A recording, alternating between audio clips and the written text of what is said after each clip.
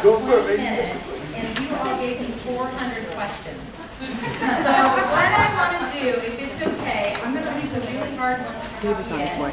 And I know, literally, they gave us 21 questions. So what I thought I would do is start with the questions that were most pertinent to the county, and then work with Xavier in areas that we can collaborate. Is that okay?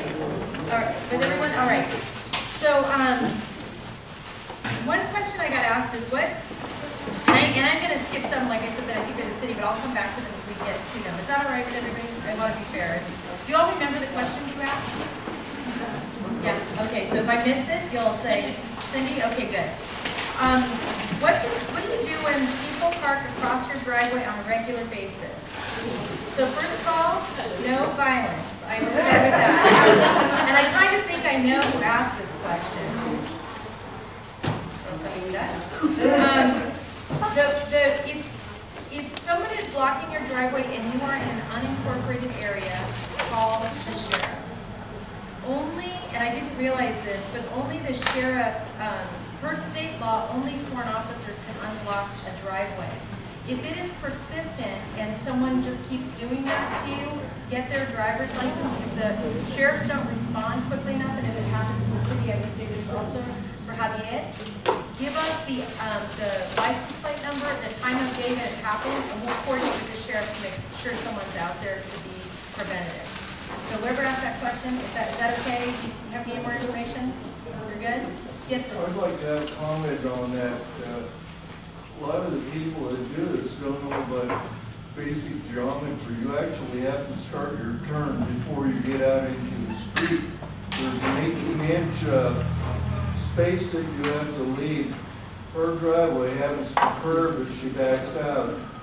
The young people speed down that street, and it makes it hard. She's almost got it back fully into the street, and if she gets hit, it's going to be on her. It won't be on the guy that's breaking the law and speeding. We live on Lindale. It happens. Is that incorporated or unincorporated? Incorporated. Okay, so what I would say is let's make sure that we get your address to Xavier and work out a time to talk to people. One other thing, I think you're right that people just do not think when they park, and especially, and I would just make this comment out loud to you all, because this is something we can do in our own neighborhoods, is when we see people parking very large automobiles right at corners where you can't see if you're in a car that's not taller. We at the city, we tried to, in fact, I'm not sure what part of this passed, but we tried to create a rule that forced cars to park further back from corners for that exact reason. And then the other issue, as you know, and I would just say this in terms of us being courteous to each other, we have a lot of people who are elderly or who are pushing strollers, and getting too close makes it very, pains makes it very unsafe for them. Cindy, you're right. Lately, we've been having a lot of cars that are parking right on the corner, right on top of the stop sign. They have no respect for or regards. I don't know if there's no parking in the area. I was going to suggest, why can't we paint them red? Well, we can in some areas, but the other thing I would say is that the city, and I'll just, again, this happens, we should let you go first next time, because all the city questions, and I'm like, that's city, that's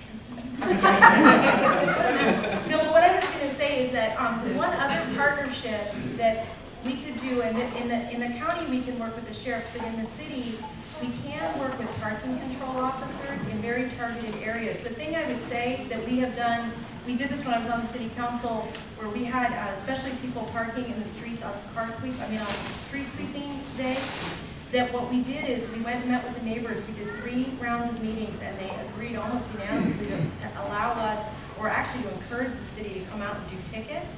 We did it one time. People did not do it again. So, we might have to look at some coordination. I'm going to take one more question on this topic. This is you gave me 400. Yes. This is common. That's another problem. On garbage day, there's one lady in particular on the corner of Florence and Landale. she'll put out her brush and so forth, they park right on top of it. There's no, and she's afraid of the people who complains too much. She's afraid of physical violence. In order to put out our garbage, we have to, nobody wants to get into a fist fight or something like that. The people just, we've had to resort to other means. It's not fair that we should take it on ourselves. The garbage men chew it around. And so we've taken to keeping a space. The brush, recyclables, and garbage. The city doesn't seem to care. I talked to some people in Mayfair the other day. I'm going to say this one more time. They couldn't give me an answer. I'm on the county board of supervisors, and I think it's important that Javier's here, but I'm going to go through the questions I can respond to for the county, and then I'll let Javier go. But again, I can't emphasize this enough. The parking control officers are great allies, even for things like that. And frankly, it's possible to coordinate with the haulers too, to do communication. I mean, to do some of the houses there are essentially boarding houses, and each resident might rent a room or two people to a room, and they each have two or three cars per person.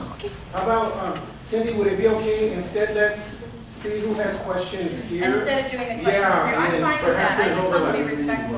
I'm sorry you worked hard on that. Okay, county questions.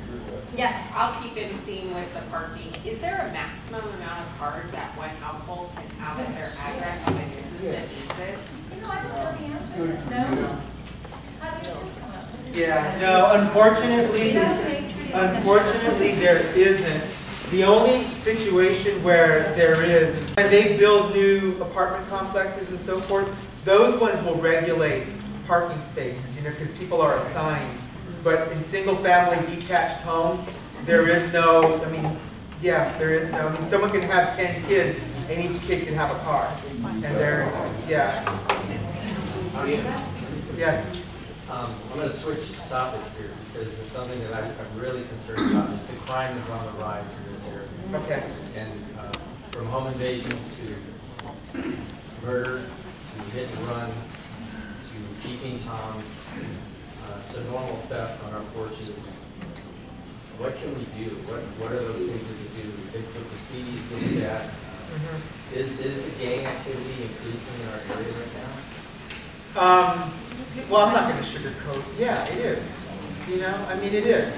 And I'll tell you, and, you know, I mean, I have no problem saying, like I've been saying the past 3 years, the decisions that the leadership of our city and council made for political reasons, you know, put our health and safety in jeopardy. You know, the city did not have to go, I like to say jump off a cliff without a parachute on you know, their pension reform plan. They didn't have to go that way. There were avenues, and all the city employment groups and unions were at the table wanting to come up with a solution that would be best for the city. And it would have saved cops, would have saved firefighters, would have kept these libraries open at least an extra day. It would, the Alum Rock Youth Center is no longer run by the city. You know, it's under reuse. We'd still be running it. So the best thing that I can say for you all, you know, as we go through this next year and we go through our budget cycles, it's important for you to go to council and say, you know what, this plan that you put forward, it's not working. You know, and I'll tell you, you've got company. You've got company because for the first time, the types of crimes that we're seeing, that we tend to see in the more urban part of the city, is happening on the fringes of our borders, in Almaden, in Willow Glen, in the Rose Garden. You know, people breaking into homes. You know, it's not that, yeah, I mean, that type of stuff is happening. I will take it, you know, I will give a hand to our police department. You know, they've been able to go out and put more people in the, more officers in the streets on a temporary basis because they with overtime. And as any human being, there's only a certain amount we can go without starting to physically can't do it anymore. So really the solution is, it's multiple solutions. One is we need to get more hours to our libraries. We need community centers open. We need investment back into our neighborhoods with after-school programs and so forth. We need to make a clear choice for our city to commit to go back to 1,400 police officers, because at that point, and I'm sure all you will agree, we were able to be proactive in terms of patrolling our communities and getting to know folks and building those relationships where if you saw something that wasn't right, you'd be able to say, hey, Sergeant so-and-so, I saw this on Lindell Avenue. You might want to look into it, and they'd have time to look into it. So, it's a tough situation, but this, it happened because of the decisions that the leadership in our city, led by the mayor and the council majority. I mean, that's what happened. And Can I just do a follow-up to that, especially because I do know where you two live. Get it?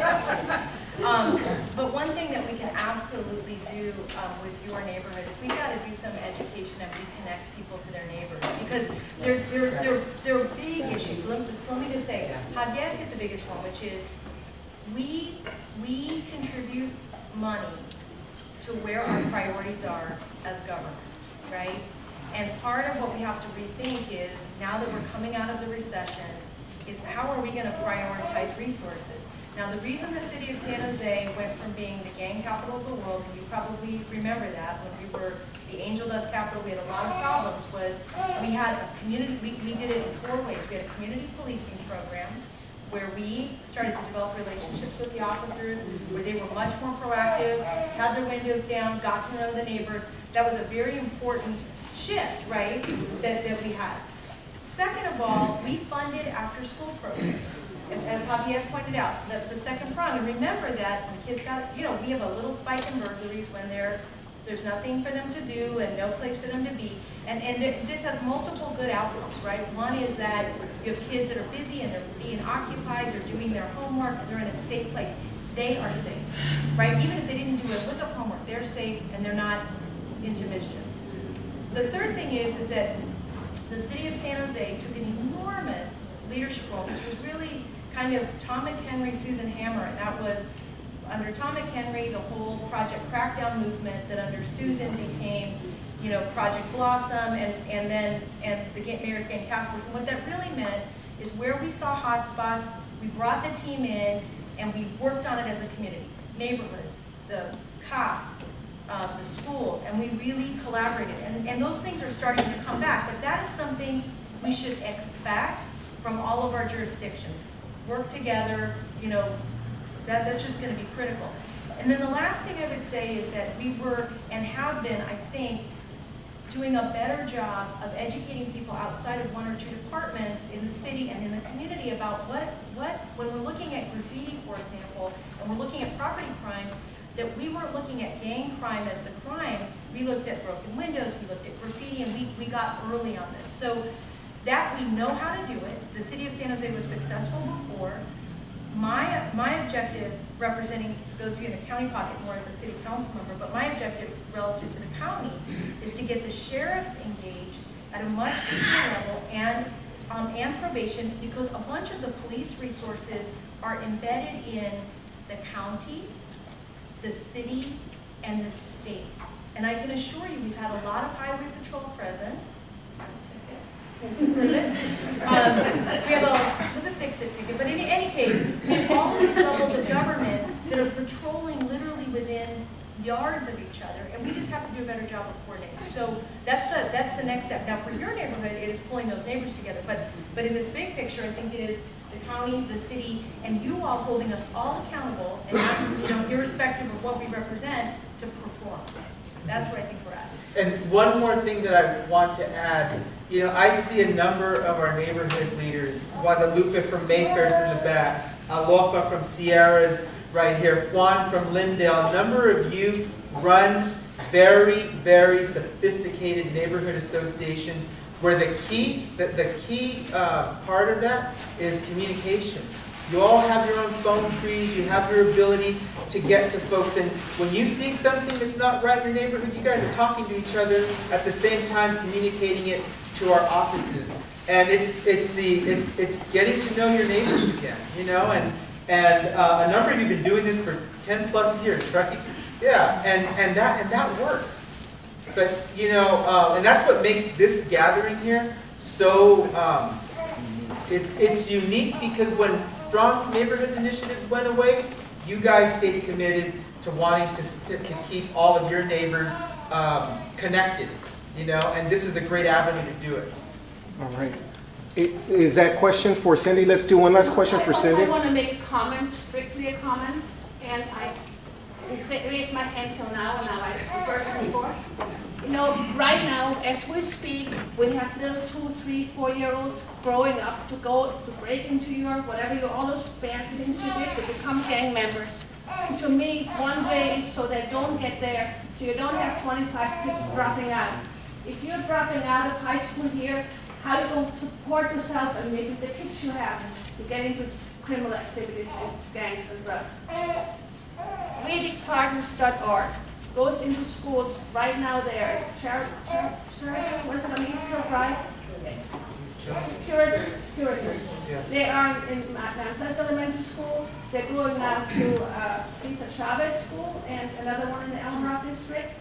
And I'm volunteering. And when you go there, you have old people, you have young people in there reading with kids every day, so they don't fall behind, so they can go and be something other than a gang member. And I think the suppression, we need that, but we also need to make sure that, so if anybody would like to volunteer or know somebody, you know, talk to me.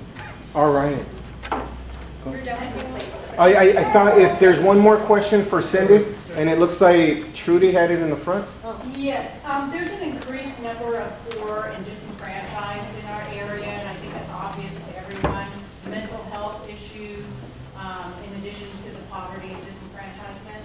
Can you tell us more in a broader scope how you're getting outreach to those people to help them to improve their lives? So did you all hear Trudy's question? Okay, good. Okay, so this is an area where the county has done a lot of work, and I'm glad Dave's here because one of the areas that Dave has really championed has been school-linked services. And Dave, I'll let you talk a little bit more about that because I know you're coming up next, and which really connects a lot of our programming to the schools. But on a broader level, there's some very good news happening relative to health reform. And one thing I would say for all of you, if any of you do not have health insurance, I want to encourage you, you can go right to the computer and type in Covered California and look at what, you know, based on how much money you make, what kind of insurance is available to you. And I have to say it's very affordable, so I would just recommend that. The reason is many of those insurance products have mental health services to them. You just reminded me to talk about that. Now, at the county level, the county, I think, now that we're going into health reform, it's allowing us to get insurance money to be able to pay for more people to get services. And so, frankly, for the first time in a long time, we're going to be able to expand, I think, our mental health services. And the other thing that's happening at the county is the mental health services are being blended together with the drug and alcohol services. And for a very long time, drug and alcohol services were kind of in one area, and mental health services were in another, and made a lot of people who had both issues. And so now, with the integration of that department, I think we're going to be able to not just provide more services, but a higher quality of service. And I think we'll start to see that. The issue that you're raising in terms of just seeing people in need, I think also touches on homelessness. The county, before I got there, and again, I would just acknowledge Dave and my colleagues, invested money in a program called Destination Home.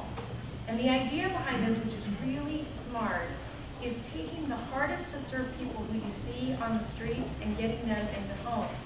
And the reason that's so important is somebody who is homeless, who has mental health issues, and who is ill isn't going to get better without a home. It doesn't matter what kind of services we provide. And frankly, what we were doing was arresting people, putting them in mental health lockdown, or hosting them in the emergency room. And I think the average amount we spend a year on these very chronically ill is approximately $65,000 a year to not be in a home. So we're changing our strategy, and we're starting to invest in making sure that those folks get homes. I think we're a long way, honestly, Trudy, from really being ahead of it. But what I'm really excited about is that I think the Affordable Care Act has given us an opportunity to take a fresh look at our services, try to figure out with more money in the system, how can we provide more services, and then really target these hard to serve people. That I think if we can get them off the street, it's going to begin the process of seeing, frankly, of having less people out who need services, but actually getting them the services. Now, I'm also the liaison to the Mental Health Board. As a new elected, I just got that position. I've met with them already.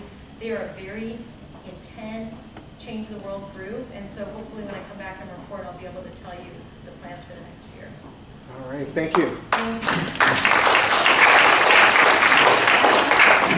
Okay. So there was a question about Story Road, Clayton to Capitol Expressway. So what you're seeing right now is a rebuild of the road, and so they're blocking it off in sections so that they can do the deep work that they have to do, and then they will do the whole cover on it, and you'll get a new road from Capitol Expressway to Clayton. That's phase 1, and then phase 2 will be from Capitol Expressway to King Road, and they'll do the similar work right there. So we'll get a whole new Story Road, and your ride will be a lot more smooth than it is now and than it was before. And then there was another question about, I don't know if any of you noticed the Highland Street crosswalk. It's now a blinking light, more safe for pedestrians. So that one's now functioning. You know, we just finished that. This one is, they're doing the finishing touches on that one. I really like that. And doesn't that come out really good? Really came out good. So we're doing the final touches on that one, and we'll actually do a ceremony to open that one up, and we'll get that information out to you all.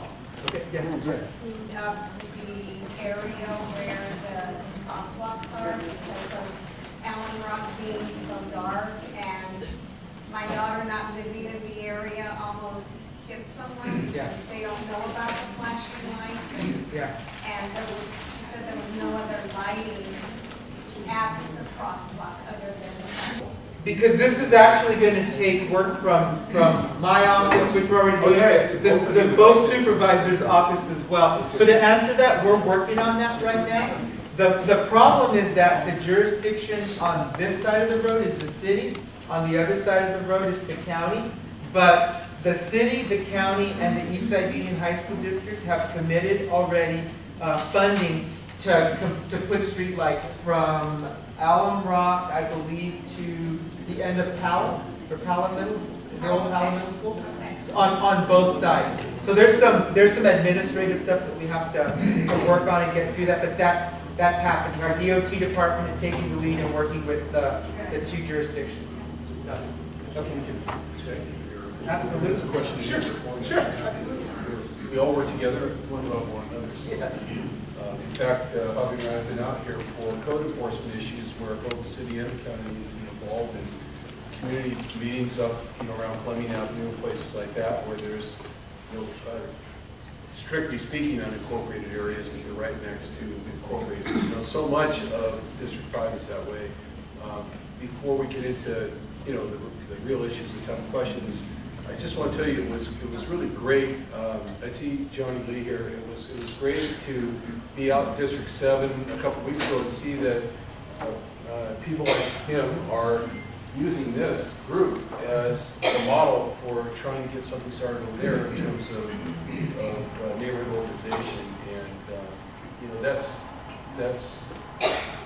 not that you want an award for that being replicated somewhere else, but it's just great to see people giving of their time, being here and doing this. When I was elected, before I was on the Board of Supervisors, I was the District 8 City Councilman for 8 years and served as Vice Mayor for a couple of years. But when I was elected in 2001, there was one neighborhood association in the Evergreen District, 90,000 people.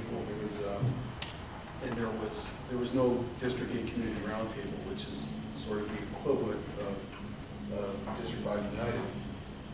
When I left office, we had 27 neighborhood associations, and we had the roundtable. It originally operated as a sort of an adjunct or a offshoot of my office, where I kind of managed it. But I wanted it to be independent so that it could call people on the carpet, kind of like you're doing tonight, ask them tough questions and not feel that the people were affiliated with a council office or a supervisor's office. And so they adopted bylaws, and of course they've been there ever since. But they've lost a lot. They've lost a lot over there in terms of neighborhood association involvement because that hasn't been nurtured. It takes constant nurturing, cultivation. Somebody moves away, they're a leader in the community, you need someone else to take over. You guys know how that works. And so when I come into a room like this, and I did it before, of course, but when I come in, I'm always reminded of the commitment that all of you have to be here, to do this, to be leaders in your own right. And I want to thank you for that.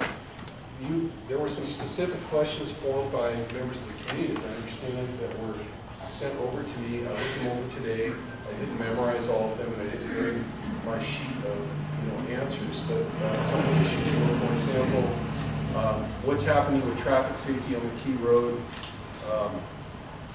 between Toyon and Elm Rock. People are very concerned about that and have been for years. And just so you know, that issue actually came up a long time ago over at Foothill Presbyterian Church, which I think was the predecessor to this group, or many of you were there anyway, in a District 5 meeting, and we were asked to take a look at that. Not only take a look at it, but we sent folks out. The speed limit there has actually been reduced. Enforcement has picked up. As Javier knows, that particular piece of road is kind of an anomaly because it's Highway 130, and all of Elm Rock used to be that, and then Mount Hamilton Road is a state highway as well. And so it's actually primarily CHP jurisdiction. So that's not a cop-out, that's an excuse, for the county or the city or anyone else not doing enforcement out there. The Sheriff's Department's more than happy to do enforcement, and they have on that stretch, and you see deputies' cars out here all the time. But I would strongly suggest that continues to be a big issue, or any other areas along that stretch of road that concern all of you, that we should bring CHP out here. We should bring them out here. They're happy to do that. I'm sure they met with your office. The commanders come right into my office and offer his assistance with these kinds of neighborhood issues. And we're really one of the few areas of San Jose / Santa Clara County that has that kind of need for traffic enforcement in the neighborhoods, because that's really a neighborhood street, right, from CHP. So that's what I know about it, but we can certainly facilitate getting them here, the highest people in command to help out with it. So can we do that as an action item for the next meeting? Yeah, it's up to you if I can make sure they're here for the next meeting. I'm 99% sure. I'll make sure, the highest person available is here, the highest person up in the CHP. That's usually the commander, or they have a regional director out here. We've had them as far east as Mount Hamilton Road at the fire station, and they'll come out with a group of 8 people. They're very good about that. So they'd be happy to be here. I think it'd be good because they oversee Kirk also, right? I see them sitting on Kirk it's a combination of county and city. Right. There's portions of it that are But I so. see CHP sitting on Kirk, and that's where there are a lot of donuts going on. You might as well paint it white so they'll know how to do them. It's just crazy right now, the circle donuts that are going around. On Kirk? On Kirk and Highland. Yeah, so Kirk it's not state jurisdiction, it's either it's part county and part city. CHP can, any law enforcement officer, if they feel they need to intervene in something, they can. CHP can write a ticket on any street, anywhere. Okay. Yeah. Yeah. We'll get deputies out. And the short answer is, tomorrow morning, we'll call the Sheriff's Department, call the Sheriff and the other Sheriff, and we'll ask for step enforcement out there. And if you can give us your name before, your contact information before I leave, it's helpful, because they'll want to ask you about trends. You've heard that before here, probably from SJPD, that it really helps them to know not exact, but approximate times of the day. It's occurring at midnight on Thursdays and Fridays, or Fridays and Saturdays between 10 and 1. Just generalities like that helps them an awful lot, okay? And we'll get them on that. And, you know, if they need help back, if they have to cooperate with SGPD or CHP, they'll do that. My guess is because CHP has Hamilton Road, Upper Elm Rock, and a piece of McKee, basically, that's why you see the cars. They probably park there writing reports or something. That's my guess, educated guess. So what else came up? There was a great question about what can we do, and this is probably designed for everyone in terms of better, greater outreach to the Latino community out here. And, you know, we're certainly trying to do a lot. You know, my chief of staff is a Latina. She's bilingual, and we have another person on staff part-time, Enrique Flores, who actually runs a program in the community for us doing gang intervention work. He's on staff, also bilingual. But, you know, it goes back to what I was saying before, that what will help us with outreach the most is to have key contacts in the community that can help us. And I call it key contact in the community, somebody who knows 10 people in their neighborhood, who can connect us with issues like traffic issues or any other kind of issues. Because I think when you talk about Latino outreach or any outreach based on a you know, ethnic basis or demographic basis, you know, race or anything else, what it really means to me is what are you doing to communicate with that segment of the community on the same basic issues that everyone else is concerned about? Because I don't think, by and large, the Latino community here has way different issues. It's just oftentimes there may be a disconnect with, you know, sort of pressing the right buttons to get the information to get things done at City Hall or county government. And we just want to be known in our office for making those buttons really available.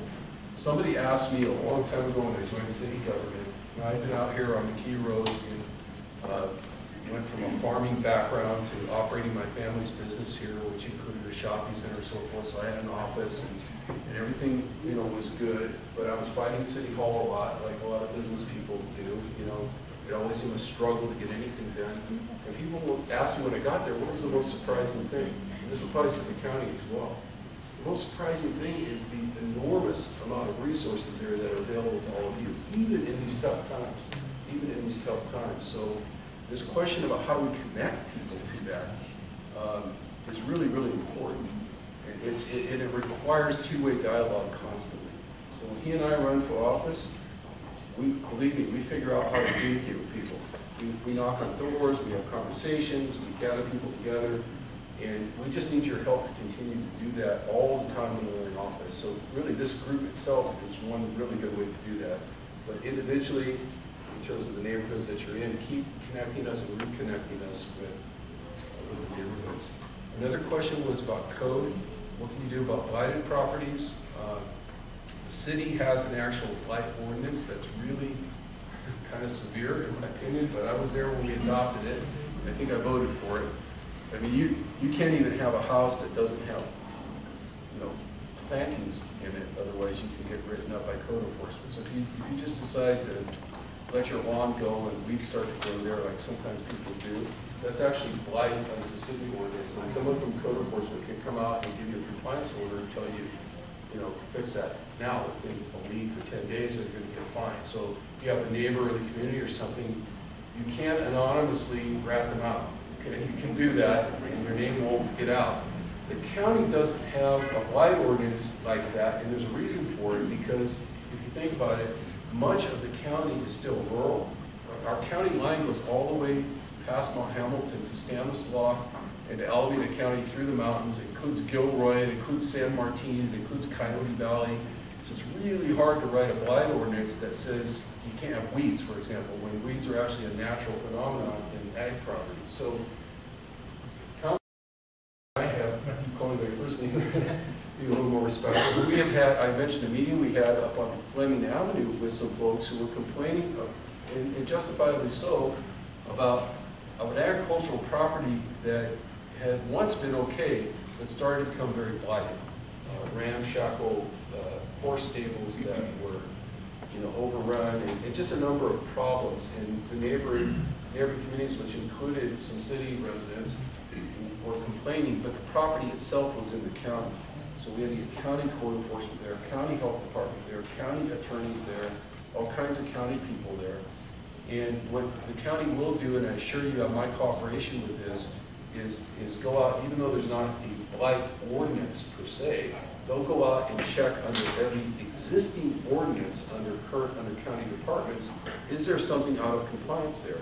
And I'll tell you, very simple things fall into those categories where you get some help. We had a neighbor, it might have been one of you, call a couple years ago because a tree had gone down, and the neighbor's property where the tree was situated never moved it. A month went by, 6 weeks went by, 8 weeks went by. It was a pretty large tree, and little pieces of it were actually extending out, into the right of way, close to the road. Well, it was enough of a hazard, enough of a danger, and it felt there was an ordinance that the county could point to and say, you do that now, or you're out of compliance, or you're going to get fined. And they cleaned it up right away. So the short response is, if you've got issues like that, let us know.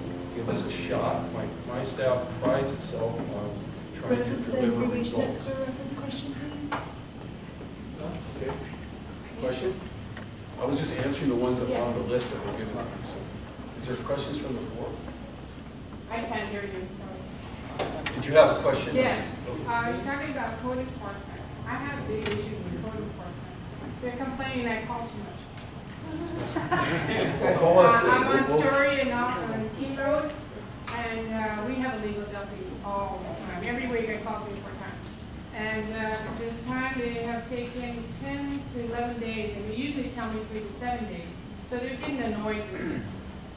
Also with Mi Pueblo Shopping Center, they have illegal dumping on their property, so code enforcement told me they can't do anything about it because it's on the business.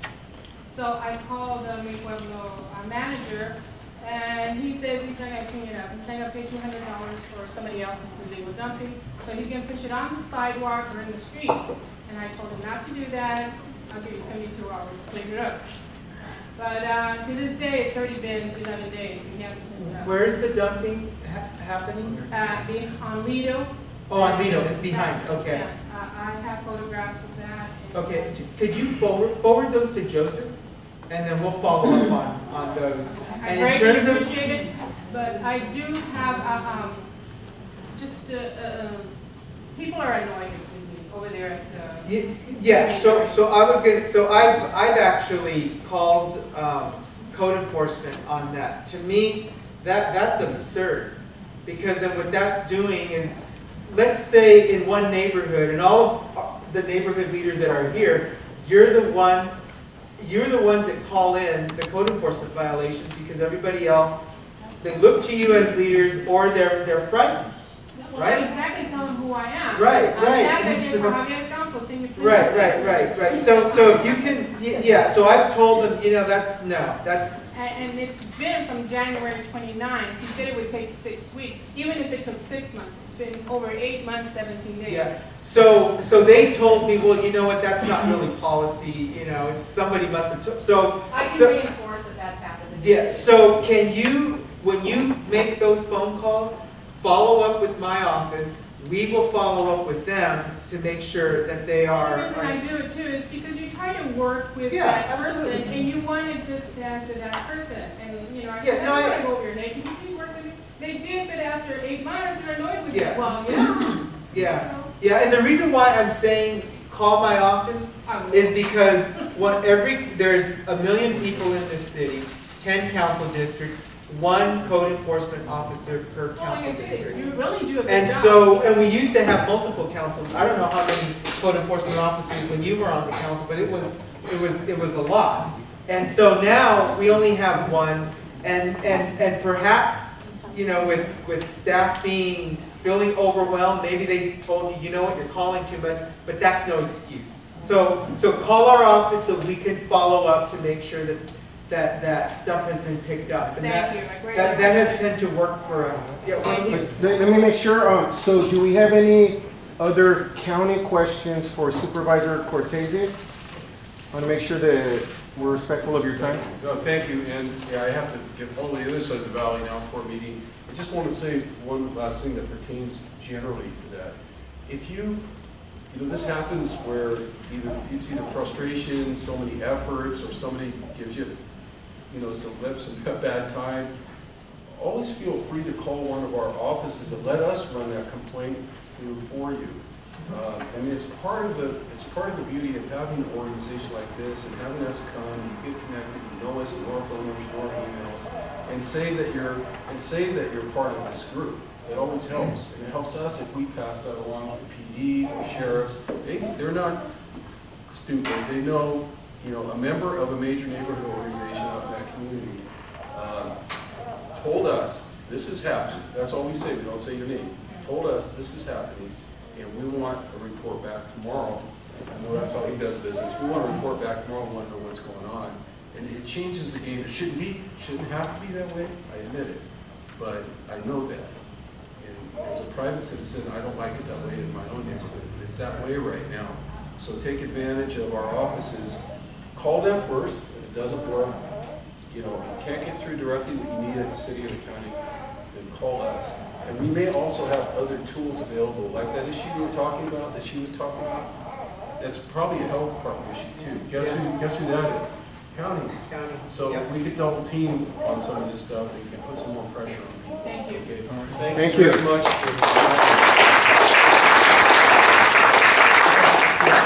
What are looking at? Yes, actually I have two questions. Okay. The first one is you talk about the police response. We've been a little bit frustrated with the response of the police. It was an incident. I called myself 911 to report. It was 8 kids, middle school kids from Lee Matson School, smoking marijuana in front of my house. So I called the police, whoever answered, and what they told me is unbelievable. They said, don't worry. It's something very normal in your neighborhood. 911 told you that? 911 told me that. So, what time was that at? I have it registered on my phone. I can give you the time, the date, and everything. Do you know, was it during school time? It was in the morning, okay, around 8 to 9 o'clock. Okay. And I know there was middle school kids because they have the uniforms. Okay, so here's here's an old tool that we reinstated that you all can use. So our PD just reinstated the TABS program. Yes. And so we can get you a direct number to TABS so that you can communicate with them. And TABS is actually at Pal Stadium again, in that I can back her up on that. They did the I'm sorry, what was the same problem with thing. 911? 926 TAPS. That's what you call it. 926. And what was the problem with 911? What was the issue with 911? I made a call to 911 to report middle school kids smoking marijuana in front of my house. The response they gave me, it was, don't worry, it's very normal in your neighborhood. It's better what? Very normal in your neighborhood. You live on the east side. This has become an issue, and we are on it, because my name is Mike Sullivan. I'm Yes, we know you. Widow Division. As of last week, but I'm still finishing up the meetings because our current captain is on vacation. He was at the National Academy for the FBI, which is a big deal, for 10 weeks. So I was just filming while I was gone. Well, he decided to take some time with his family, so I guess I'm still doing it. So, long and short, we're taking that very seriously. Yes. All up and down Foothill Division, that is one of the biggest complaints we're getting. Now, I'm not going to make an excuse, but it's going to be an excuse. They are down 40% in their staffing in the dispatch center. But it is no excuse to be rude or give their comments or editorialize like they have been. That is not right. So I just had a conversation with them. I just had a long conversation with my deputy chief. He talked to the deputy chief in charge of dispatch. They are on it because we have two things the chief wants us to be good at right now. Because I'll back up for 2 seconds. I'm going to finish my comment. We've gone through a little issues with staffing. Everybody knows that. But we are not a sinking ship. We are not listing. We're not taking on water anymore. Larry Esquivel, our chief, is phenomenal. He wants us to move forward. That's the direction. Two things he wants us to be good at. Gangs, which we have suppressed very well over the summer. We put our entire special operations division on gangs, including overtime patrol cars. That is our SWAT team, our VSET team, which is violent crime enforcement, our Metro team. We even had our traffic motor guys working gangs, okay? Because we didn't want that violence to be happening in your communities. The good news is violent crime is down 19%, which is huge for us when it's climbing nationwide. Our property crimes has gone down 1%, but it's better than going up 10%. So we are trying to do that. The other thing is customer service. And I explained that to my deputy chief because what came back to me was the staffing. I said, okay, that's great, but we have staff, we all have staffing issues. Everybody, whether you're IBM or the San Jose Police Department, it does not matter. This man and his city council are trying to fix that, and they are. We have 41 kids in the county that graduate this Friday. We have 58 more going in the following next month, early month. So we are working on that. Thanks to Councilman Campos, he's doing a lot of work for us behind the scenes, and he's doing a great job, and we're working together. Like I said, no one's upset, we're just trying to move forward. Okay? I'm not saying every cop is happy, okay? But we are trying to move forward. So with that said, 911 is a big deal.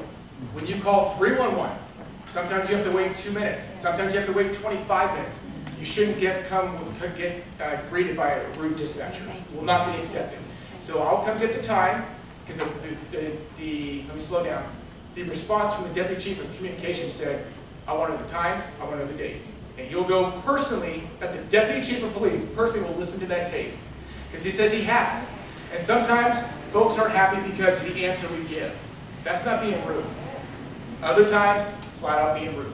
So I believe you when you tell me that was, not that was being rude, that's not the answer you wanted to hear. Oh, it happens, that's something normal. Oh, it's not. It is not. Okay? So I will personally look into that. If you, I think you said you have the time and the date, and we will fix that. Because you folks deserve that. Customer service, that's what Chief Escobar wants. It's very, very simple. If you have to wait, sometimes we've had to wait 2 to 20 to 30 hours for an officer to come to the report. Are you going to be happy? Of course not. So we have to realize that you're not going to be happy. We can't come back with you and attitude, well, sorry, you know, call your councilman. They're working hard to figure this out. And that's not what you want to hear. So that's a big deal. Go ahead. I don't want to take over your meeting. Yes, well, you had one more one? Yes. Okay, the second answer they gave me, actually not to me, to one of my leaders too, when he called in another occasion reporting the same, like there he is in top of the bridge, perimeter bridge, smoking marijuana. And they told him, because he was a guy, they told him, oh, that's very normal, marijuana is now legal. Okay. Okay, and they say, no, it's not legal. So there is kind of questions. Yeah, no, that's not the answers you want to hear. So, just so you know, for the record, unless you have a cannabis card, marijuana is not legal yet. Not. So, I'm not saying it won't be legal soon. Especially when it's... So we are on that. I literally just had the conversation 2 days ago. I just got the email response yesterday. So, I mean, that was a 24-hour turnaround from chief to chief, and we are working on it. Good. So I'm not saying it's going to be perfect, but please, if you have a problem with the dispatcher, tell them I want to talk to your supervisor. Every 311 call, every 911 call is taped. They cannot lie and say, I didn't say that, or I didn't have that. It's going to be very clear on the tape. Okay? That's why I carry a tape recorder all the time.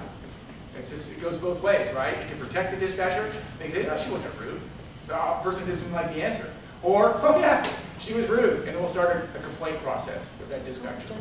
Okay, so let's go ahead and finish questions for Councilmember Campos, and then we'll shift to you. No, you're next on the agenda. I don't know if this is a county thing or a city. 311 is city. So my suggestion is that you have the possibility when you are very busy, you can either hang on for the next 20 minutes, or you can just somewhere where you can push to and leave your name and address, whatever, on the problem, so you don't have to hang on or never get this answer. Is there a possibility to put that in that system? I know AT&T and all those other companies say, you know, they can.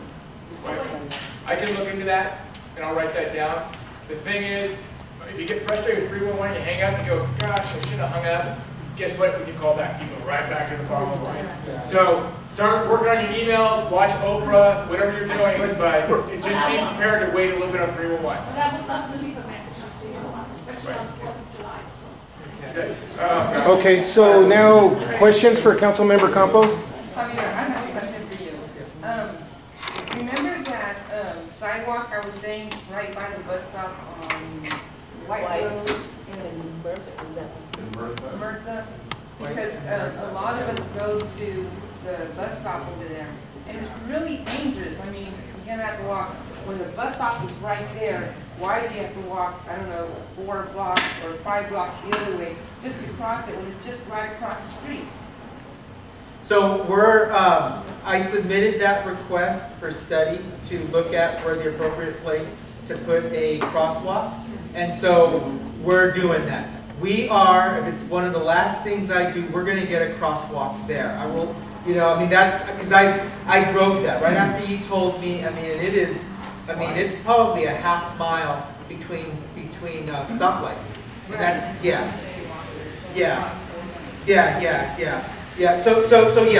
So our Department of Transportation is doing the studies on that, so that, you know, that's how government works. What kind of study do you have to do? Engineering studies, so they study traffic patterns, you know, and so that's what we're doing. Okay, so just so that you get an idea, before we could do those 2 pedestrian stuff, they had to do studies. Okay. But we got them. So it's not, yeah, so we had to do it. So somebody has to get hit first. I hope not. Well, there was, I know on Silver Creek and Capitol, there was a student that. Yeah, the student from, on his bike. He might have, was he in a crosswalk? He was riding his bicycle on the, yes. Yeah, unfortunately, and that's another thing too, because the traffic is congested right there. And I know that they've made kind of like on the same as on Tully. That's there's a lot of congestion there. Right. And I know that's another intersection because of the high school and planning. It seems almost as if it's kind of where the signals, there's too short of a span to where the traffic gets congested with the pedestrians and with the students that would be walking in those intersections. And those are some safety issues that I feel that also with bicyclists. Okay. So. No, we're I don't know what the final report on that accident was. You know, I could certainly go back and look and report back to you all. I know that there was a lot of, there's the staff that said that even for driving for over 25 years to Evergreen Valley College, that there has been, you know, the planning, I guess, in those areas through also on the Yorba coming up from there. So yeah, so I could yeah, we can do that. Why do you do this?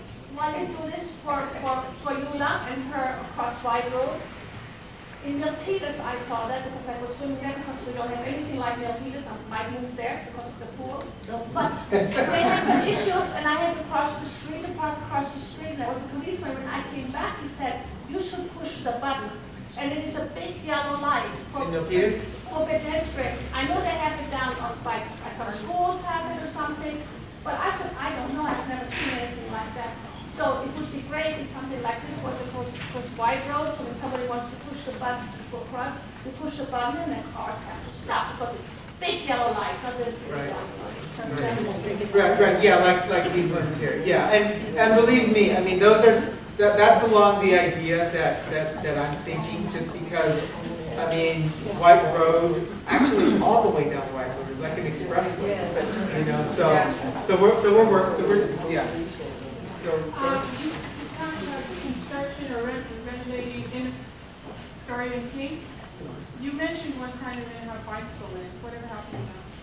So bicycle lanes will go from, let's see, God, there are multiple connections, but the main bike route from the east side will be, and this is the main bike route to get you to the Deardown station, will be to connect folks from Capitol Expressway, because Capitol Expressway, it is a bike You know, it's a bike thoroughfare.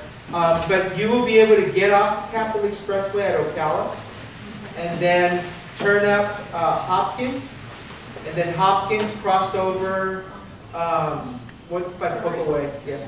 So cross over there, go over the pedestrian bridge, and then I believe that'll go on Sunset, continue down Sunset to connect to San Antonio, and then San Antonio all the way up to the downtown to get you to the Diridon station.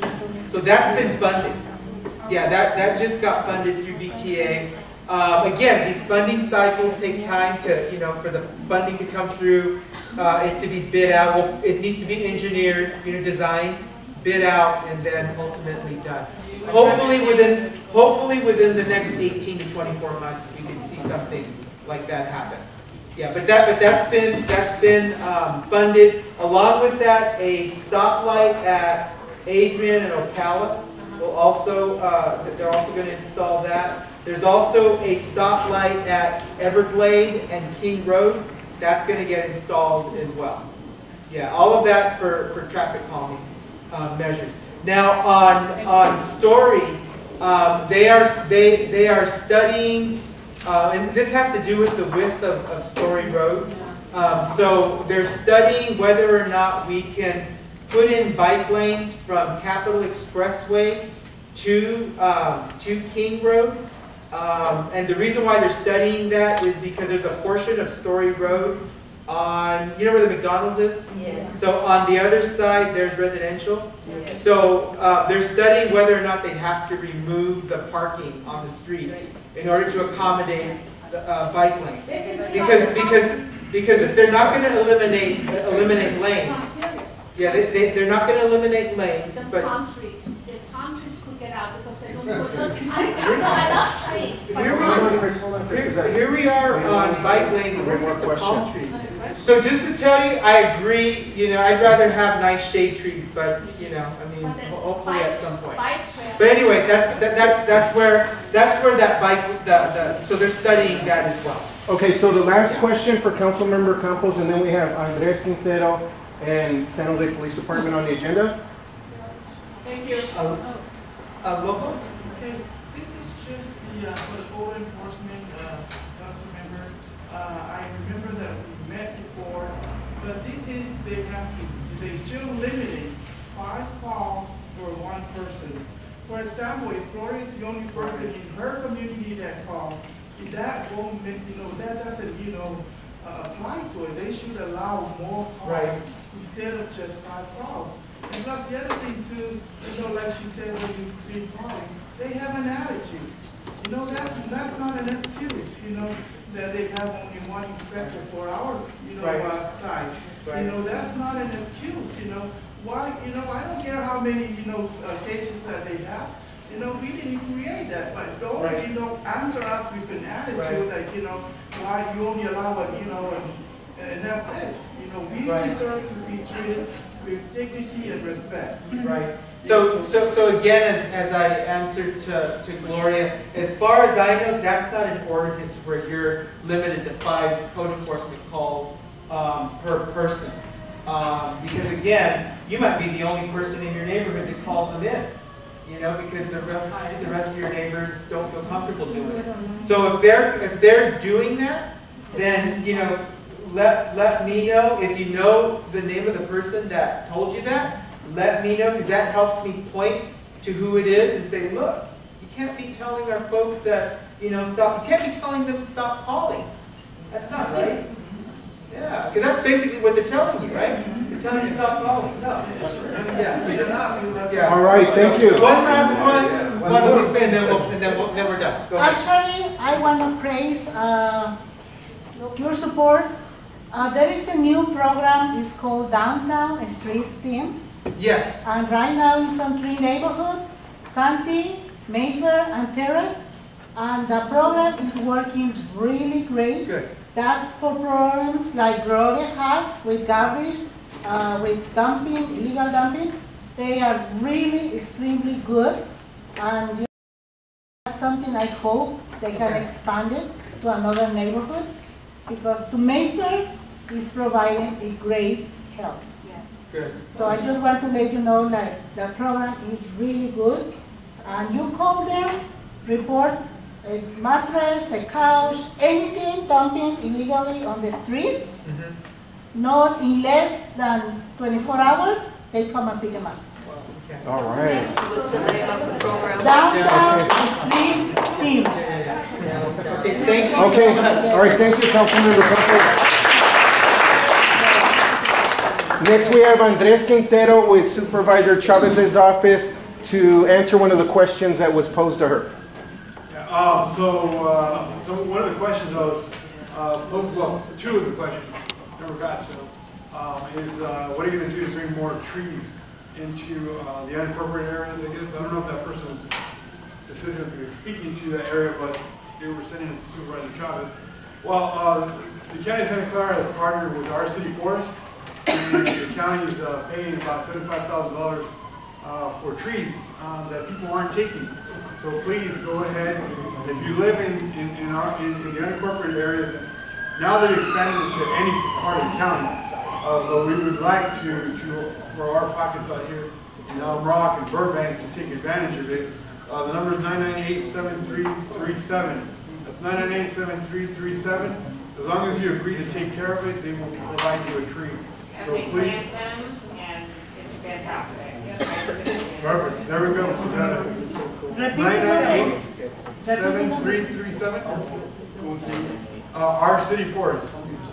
998-7337. You know what? What was your experience? Yeah, they come out really quickly. They want to do like a site inspection to make sure they have space for it or whatever, and then I think they do plantings on specific Saturdays of the month, and I don't remember which one it is, but it's for free trees if you're looking. Is there choice of trees? Yes, there is a large selection. There's an application online on the website. Okay, so application online on the website. The county's paying for this. If you're in the unincorporated pockets, please take advantage of it. Don't want to go waste.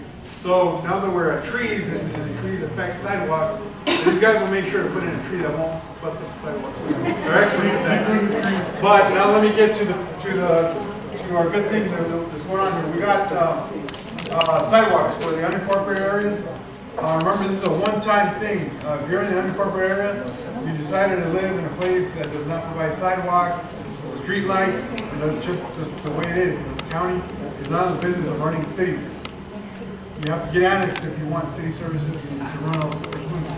But nevertheless, the District 2 office, for a while already, and Juan Estrada can attest to this, has been pushing sidewalks into our unincorporated areas.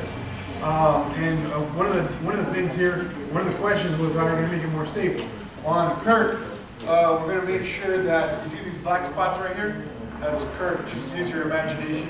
There's large sections of this area that don't have sidewalks at all, so the kids are having to resort to walk on the street. It's very unsafe.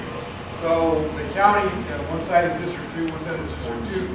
So the county's going to go ahead and put in sidewalks. It's the safe routes to schools.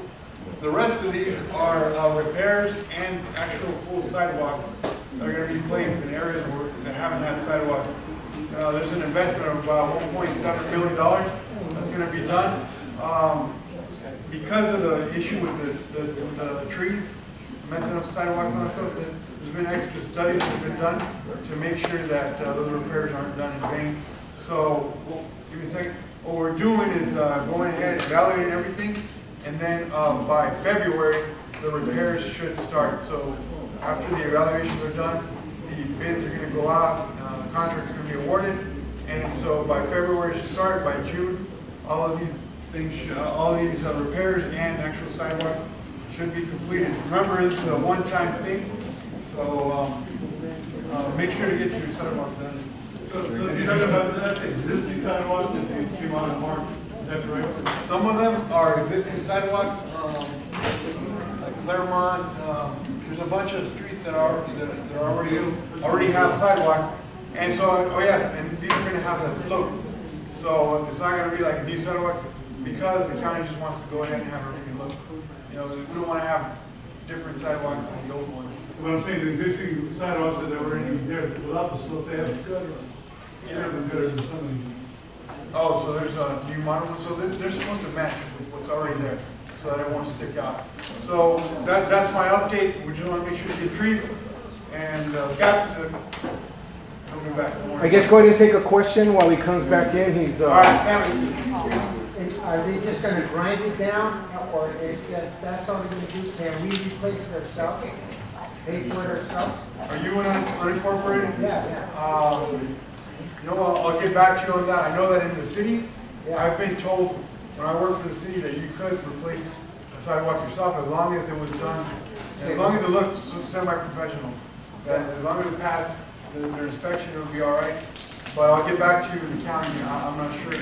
That question. All right, thank you for Andres. Thank you, Andres. If you have any questions for Andres, please talk to him after the meeting. How's everybody doing? Good. So I already gave my opening little spiel what the chief's basically direction is. Gangs, customer service. Again, the 911, 311 is an issue. I just had a little butt handed to me a couple of days ago in the southeast side, and now it's happening again in the northeast side. So we know it's happening, we know it's real. We're going to look into it, I promise you that. And I can't wait to call them today and say, hey, it just happened again. So we're going to have to look into it and see how we can fix that. And a couple things we're doing new right now. We have a TABS program, Truant Abatement Burglary Suppression Unit. That was gone away when we had little staffing issues. Well, it's back now. We are, like I said, we're rebounding with kids in the academy, more kids going to the academy in October. And what TABS does, we put about 6 to 8 officers out a day. Generally, there'll be 4 on the east side with the sergeant, and they're looking for what? They're looking for truants, they're looking for kids. What we found is that kids that don't go to school don't do good things. They're doing burglaries, selling dope, smoking the dope on the freeway overpasses and all that things, all that such things. So what we're doing is grabbing them and bringing them back to school. And if they don't want to go back to school, then they're going to go somewhere else. They go to juvenile hall or take them back to their parents. And that has been very, very successful over the years as far as trying to crush the burglary problems in your neighborhood. The other thing is we're doing is community resource officers or CSOs, community service officers. That's going to be huge because one of the big complaints we're getting is the wait time for property crimes. So what the community, the CSOs are going to do, and it's just a guess, this is Mike's little guess, I think a lot of them are going to be academy graduates that haven't found a job yet, so they're going to be trained already, because that's a stepping stone to become a police officer in other agencies. And what we're going to do is take these CSOs, and they're going to go out, and we're not sure what the uniform's going to be yet, but we're going to have 20 of them, and they're going to go out, and they're going to come to your house, take fingerprints, and work on the crimes that a regular police officer doesn't normally have to show up to. So that's good. It's going to help with your response times and hopefully make you a little bit happier. Again, violent crime is down 19%. Property crime is down a little bit. Like I said, it's been soaring nationwide, so we're glad at least it's flatlined or gone down. 1% is 1%. It's better than me coming here and saying, well, property crime is up 32%, because it's not. So we're doing everything we can. What I've been doing on the east side here, since I've been in charge of the Foothill Division, is if I'm aware of a problem you're having, and we don't have the resources maybe to do it with the Patrol Division and special ops is tied up, I'll have officers come in early, stay late on an overtime basis, and they'll address your problems. So it's worked out very well for us. So that's pretty much the spiel, you know, the direction of the police department and what our chief wants. And I just have, if you have any questions for me or any comments or any issues or concerns? Yes. I did, because you know, you're talking about SARB and truancy. I had actually, my son was getting to school late, and I contacted the school when I received the automated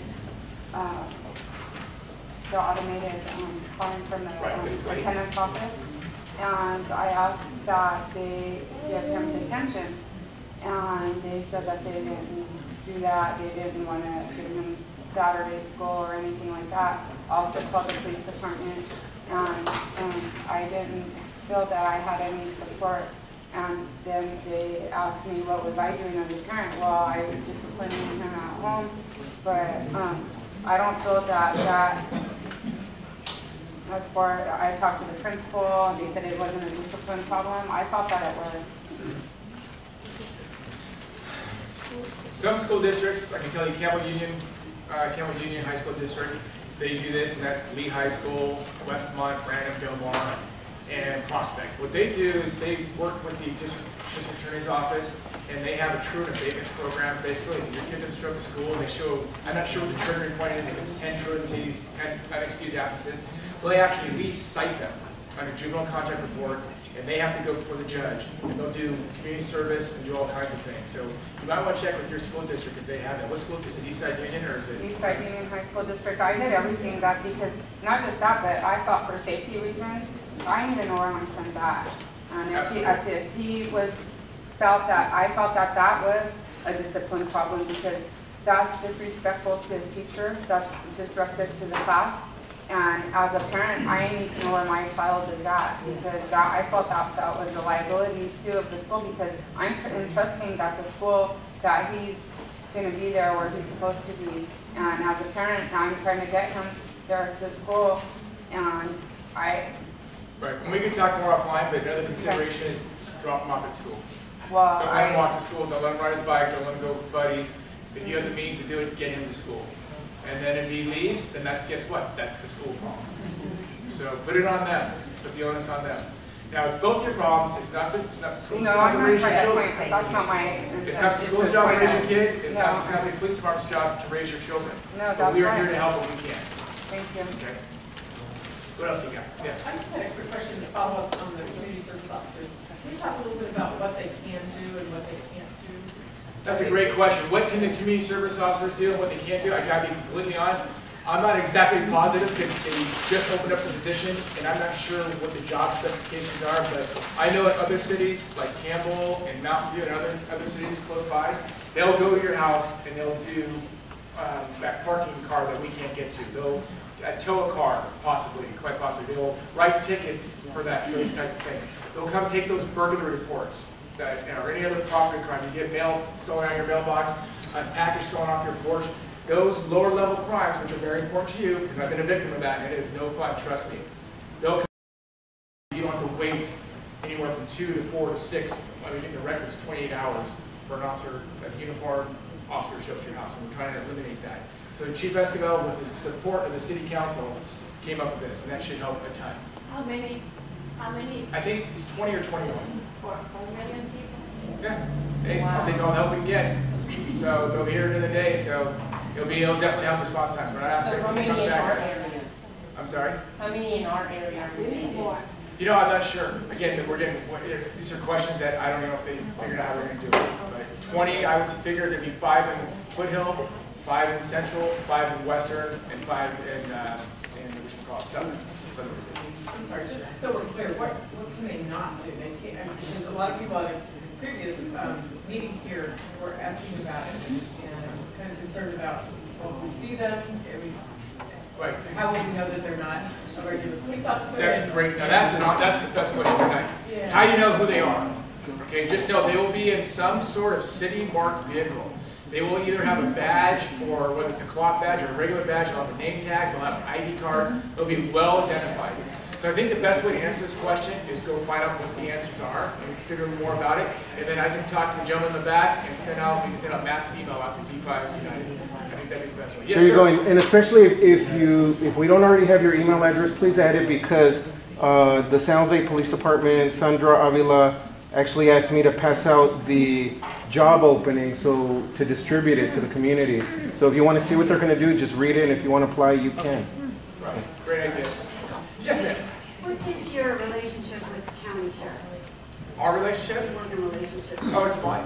It's fine. It's whenever you have big agencies going, you always have that little rivalry, but you gotta understand that there's small pockets of SO in the sheriff's office in this area. They're more prevalent down south in Morgan Hill and those areas, so we don't interact a lot with them. We'll interact with more with them downtown because they have transit control. Well, in this area, they are pretty prevalent. That's right across. Right, it's getting smaller and smaller. Yes, they have a small pocket here over in Astoria Way, but I think it's fine at the line level. I'm not gonna lie, I'm not sure what the officers think, but I think it's got a lot better than over the years. I mean, that's an organization that's growing. They have a lot of young blood coming into that organization. It's a great organization. So do your departments ever meet to discuss crimes that might be happening across the line? As far as talking about the crime, I don't as an acting captain for 10 weeks, I didn't meet with any of those folks, their captains, my counterparts. But I know we've worked a lot of cases together. We had a home invasion where 5 people fled in the neighborhood not too far from here. We got 4 of the 5, and the SO was a big part of that. They're helping us set the perimeter and everything else, and we boxed them all in because of the joint operation. So we have no problems working with the SO. That's good to hear, because then our experiences with the line. The line would go, that city, we don't know what's going on, you know, there's a restaurant here, or you hit and run, or that city, that's county, and so we were wondering if you collaborate, or maybe we should have the sheriff's deputy here next week. Right, because what we're not going to do, if you call 911 and you're right on the border of San Jose and the SO pocket, I would hope we're not going to sit there and say, sorry, you're in the wrong jurisdiction. Hopefully we'll get units involved, and when the dust settles, and we'll determine who's going to take the report, who's going to take the bag out of jail. But I can look into that also. All right. I call 911. I live in Central Park. I'm in the county, but I can see the city, right? So I have to call 911 and report something to the county, and then I have to call back and report to the city because they don't talk. They don't want to talk to each other, and they don't want to work together to solve the issue. Unfortunately, what happens with that is you have 2 dispatch centers, and they used to be together. Right now you have Communications Hill, Central San Jose, and you have our dispatch center, brand new, which is like brand new a while ago, but downtown San Jose. So they're separate. So unfortunately, they can't just hand over the phone to somebody and go, here you go. So that's why they want you to talk to the right people to get the right resources. Okay, last question back here. In a hurry? She's been patient. You're running out of tape. No, we have one more gentleman, and we're almost out of time. Who's next? Go ahead. What are you doing about homeless encampments? Seems like they get moved from one spot and then pop up in another, and then like Walmart, there's a huge one. Okay, that is one of the hardest issues that any police department in the nation faces. That's the homeless issue. We are not going to solve homelessness. I swear, if I can solve homelessness, I think some Peace Prize or whatever. But I'm telling you, it's tough. What we find is we'll clean up encampment, stay at Story Right, and I'll find the same people down here at Story and King. They just move around. We're like, I used to say we were like the Mary Maids for the homeless. We clean up their things, and they take all the stuff they want because we have to post. We have to tell them at least 72 hours in advance. We're coming to clean up this site. What they do is they get all their stuff that's valuable to them, and they put it in their cart and they hide it someplace.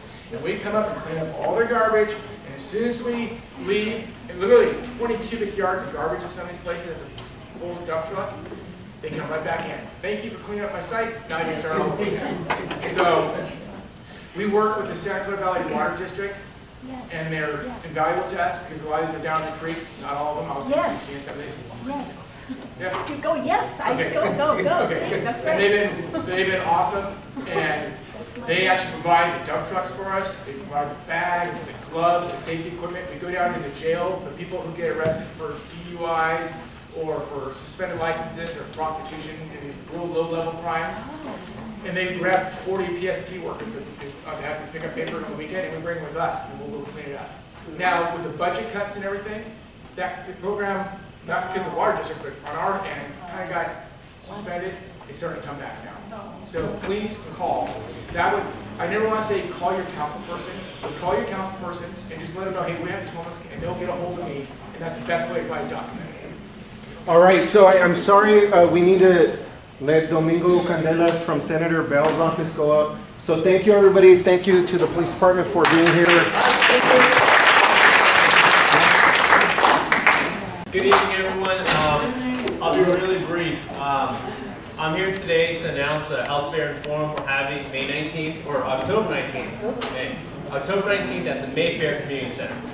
So we will have certified Covered California specialists there because with the Affordable Care Act implementation, it's going to be mandatory to have health coverage. So it's going to be very important. We're going to have free blood glucose screenings, free flu shots, and other free goodies. So please show up, and we will have a forum going on prior to the health fair. And we have folks from Council on Aging, which is now Sourcewide. So we hope to see some of you there. And I'll have flyers here available at the front. And thank you for your time. And we have work